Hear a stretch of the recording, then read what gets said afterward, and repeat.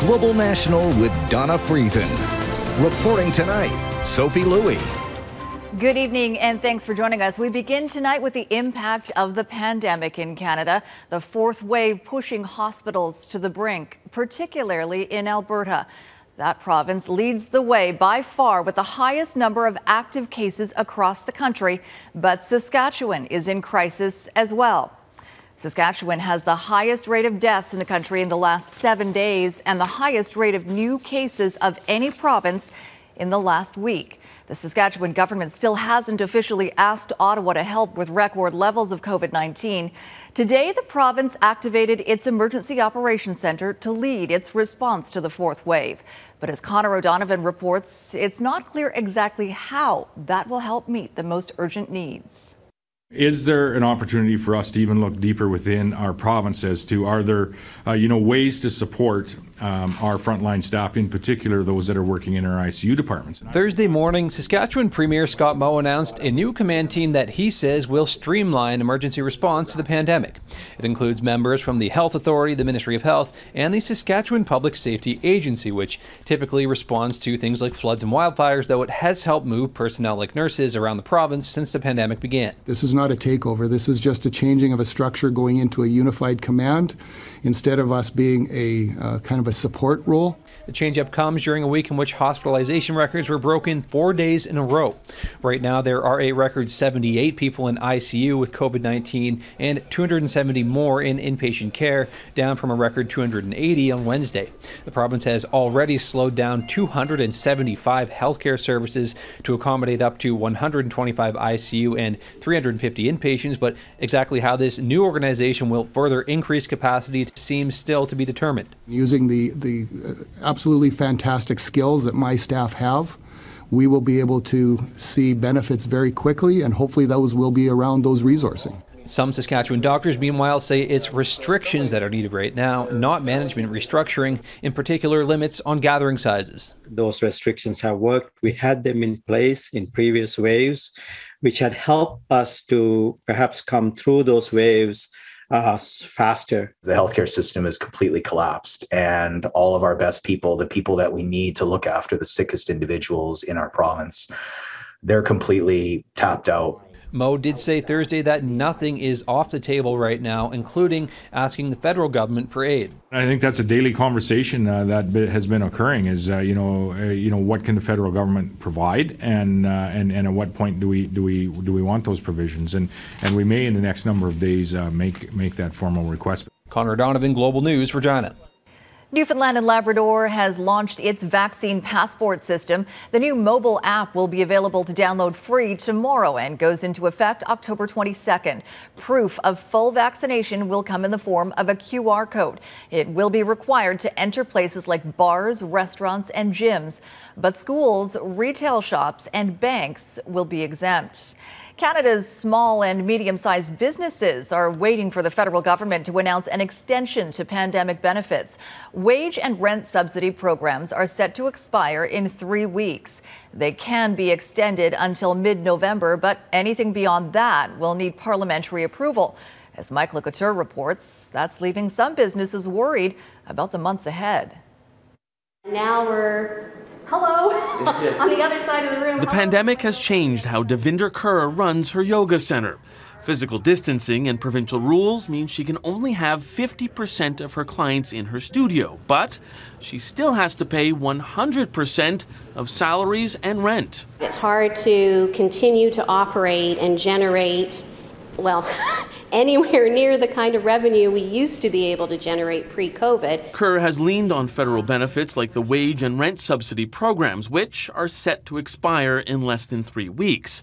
Wednesday, Finance Minister Chrystia Freeland said the government is considering extending benefits, promising continued support for hard-hit sectors. Tourism and events are some examples, and so we are working on ways to ensure that support is there for them. Businesses need specifics to plan ahead. Both the wage and rent subsidy programs can be extended by Cabinet until the end of November. But beyond that, it would require new legislation introduced before Parliament. And there's no sense of when this minority House of Commons is coming back. We urge the Prime Minister to recall Parliament quickly so we can pass fresh legislation to allow for these subsidies and other supports to be put in place to help get us through what we expect to be very lean months over the winter. NDP leader Jagmeet Singh says his party's support for an extension has conditions. The support should go to people for sure and to small businesses. They've been the hardest hit, and we don't want to see support continue for the large corporations that have been able to get through this time with, in fact, doing really well. Devinder Kaur has tried to remain zen through 19 months of lockdowns and capacity limits, but she needs more than promises to keep her doors open. It's great to say, hey, we've got your back. Well, please show me. And until the benefits are extended, Kaur has no choice but to keep her business model flexible. Michael Couteur, Global News, Ottawa. Is there an opportunity for us to even look deeper within our province as to are there, ways to support our frontline staff, in particular those that are working in our ICU departments? Thursday morning, Saskatchewan Premier Scott Moe announced a new command team that he says will streamline emergency response to the pandemic. It includes members from the Health Authority, the Ministry of Health, and the Saskatchewan Public Safety Agency, which typically responds to things like floods and wildfires, though it has helped move personnel like nurses around the province since the pandemic began. This is not a takeover. This is just a changing of a structure going into a unified command instead of us being a kind of a support role. The change-up comes during a week in which hospitalization records were broken 4 days in a row. Right now, there are a record 78 people in ICU with COVID-19 and 270 more in inpatient care, down from a record 280 on Wednesday.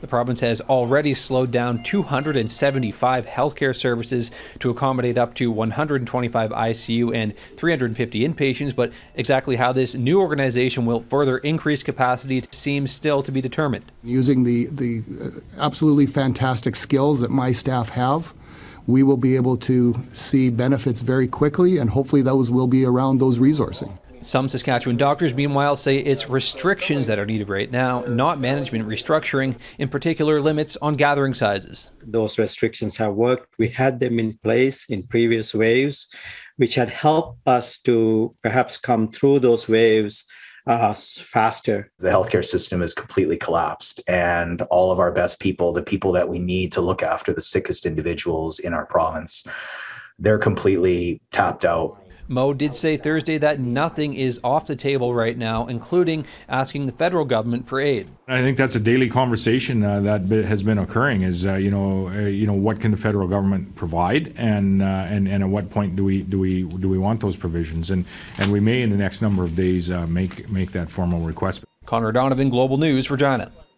A former U.S. Army private who revealed state secrets to WikiLeaks is fighting to be allowed into Canada. Chelsea Manning is appearing virtually in front of the Immigration and Refugee Board for an admissibility hearing. The Canadian government is seeking to permanently ban her from entering the country on the grounds of serious criminality. Chelsea Manning was convicted in the U.S. of violating the Espionage Act for leaking hundreds of thousands of classified documents to WikiLeaks. Record-setting food prices. Coming up, what's fueling the rising cost of living in Canada? Plus, British businesses battle severe staff shortages. The ripple effect across the UK. Well, there are more signs today. The cost of living is rising sharply. World food prices reached a 10-year peak in September, driven by the price of grains and vegetable oils. According to the Food Price Index, which tracks the cost of the most globally traded food commodities, food prices jumped more than 32% last month from the same time last year. Vegetable oils saw the steepest rise, 60% higher than September of 2020.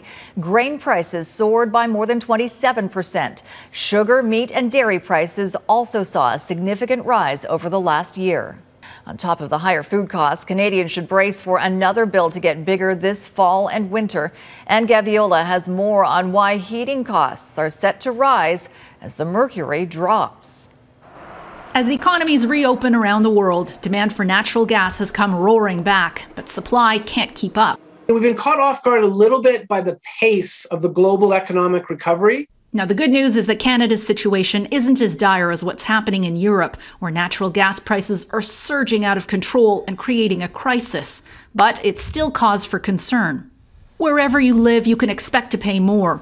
Fortis Energy, BC's biggest nat gas distributor, says the majority of its customers could see monthly bills go up by $8. In Ontario, Enbridge says most customers can expect an increase between $7 and $44 a year, and Manitoba Hydro says average annual bills will go up by nearly 9%. For higher volume customers, closer to 20%.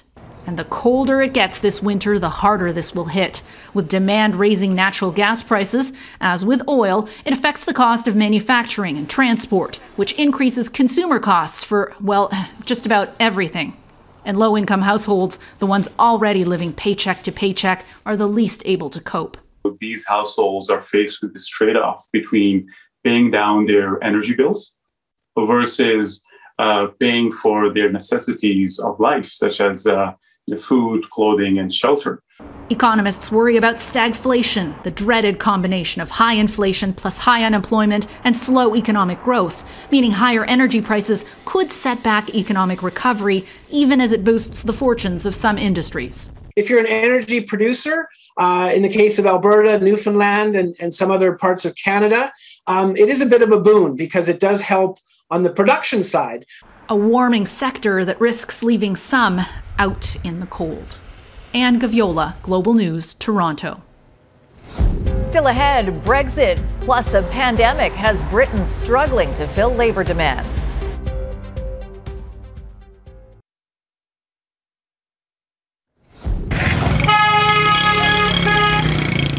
Early morning confusion in Pakistan. A 5.9 magnitude earthquake rattling a remote southwestern region of the country.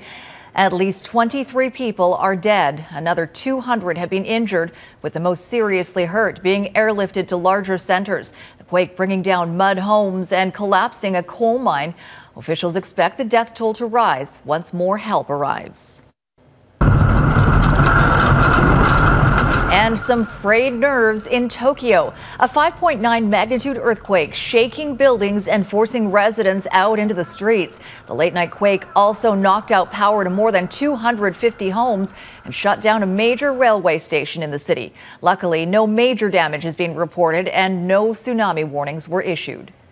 In the UK, the army has been brought in to help deliver fuel to desperate gas stations. Chicken and beer are in short supply, and many supermarket shelves are empty. As Redmond Shannon reports, the supply chain issues come down to a labor shortage, only partially due to the pandemic. They say the British love to join a lineup, and it's just as well these days. Nothing we can do about it. We just need to wait. These gas shortages are not caused by shortages of gas, but by a lack of truck drivers to deliver it.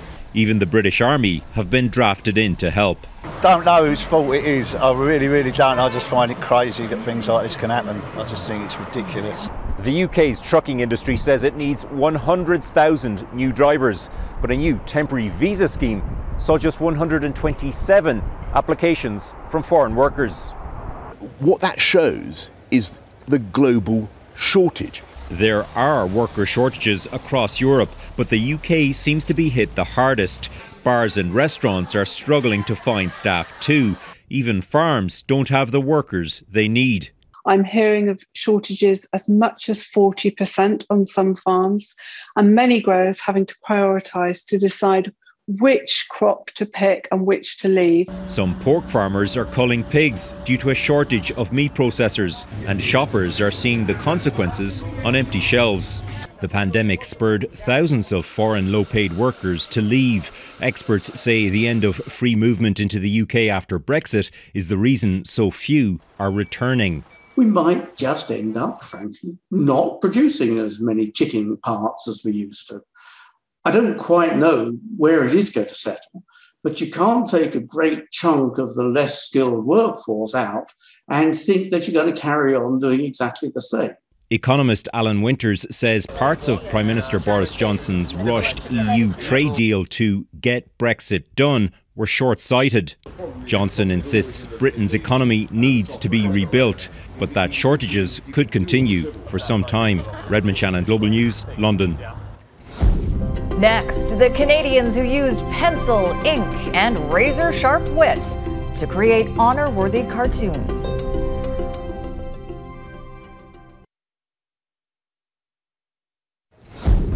I never thought I'd hear myself saying this, but, you know, it's an absolute honor to be walked all over in Hollywood, so...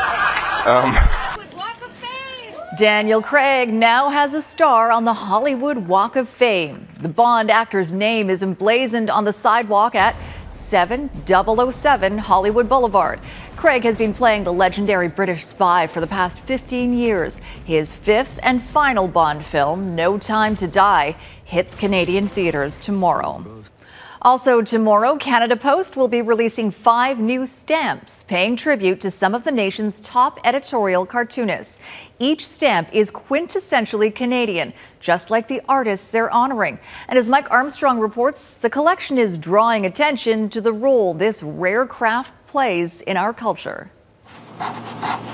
If you're doing something you love, it tends not to feel like work. Well, Terry Mosher's on 5 decades and counting, living that life as an editorial cartoonist, and figures he's been pretty lucky. There may be 15 people in Canada who make a living at it. There are more heart surgeons than there are political cartoonists. He has drawn more than 14,000 cartoons. Now, Mosher is better known under his pen name, Aislinn, and longevity isn't what he should be known for. He's a legend in his field and one of just 5 editorial cartoonists Canada Post is honoring with their own stamps.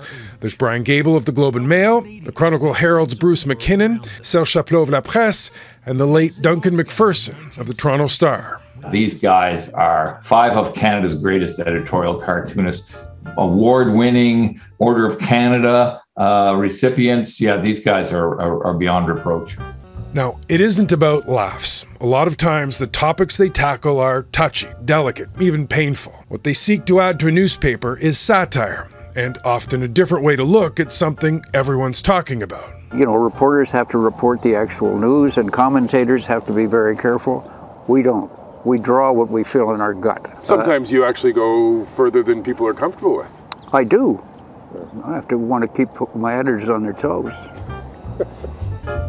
Of course, choosing cartoons for the stamps was a challenge. Each of the artists has decades of work and thousands of pieces to pick from. They or their families submitted about 25 each, and a Canada Post panel selected from those. They're little snapshots of Canadian history, parts of the paper that stuck with people. They represent periods of time in people's memories. It's not an editorial or a long bit of text or a story. It's either a photograph or a cartoon that they remember. Each of the cartoonists was given a copy of their stamp. Aislinn's is of the 1972 Summit series against Russia. It's a piece he's proud of, and he appreciates the honor. But he does say he sent Canada Post a letter with a complaint. It won't fit on an envelope. Mike Armstrong, Global News, Montreal. And that is Global National for this Thursday. I'm Sophie Louie. Tonight's Your Canada is the clouds rolling in the sky above Lac La Biche, Alberta. Thanks for watching, and I hope you'll join us again tomorrow.